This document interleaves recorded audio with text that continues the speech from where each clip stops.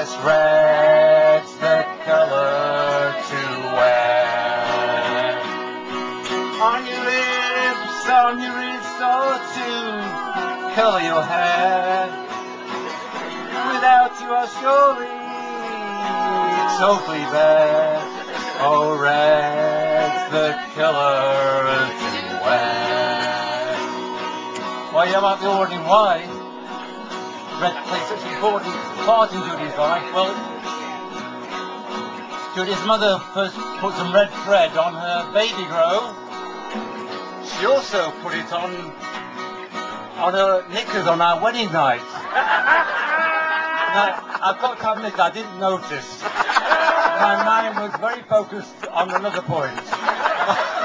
But it was revealed to me last year when she had an art exhibition, textiles. I mean, she will verify it, and it was on display there for everybody to see. You all know about cars being mentioned already, but you might be wondering, why does she have a black Alfa Romeo? Why? Don't know. Because it's a lot cheaper than the red one. Red's the colour for a car.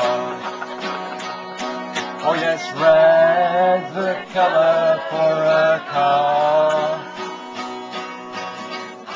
You can see the day, oh, from afar.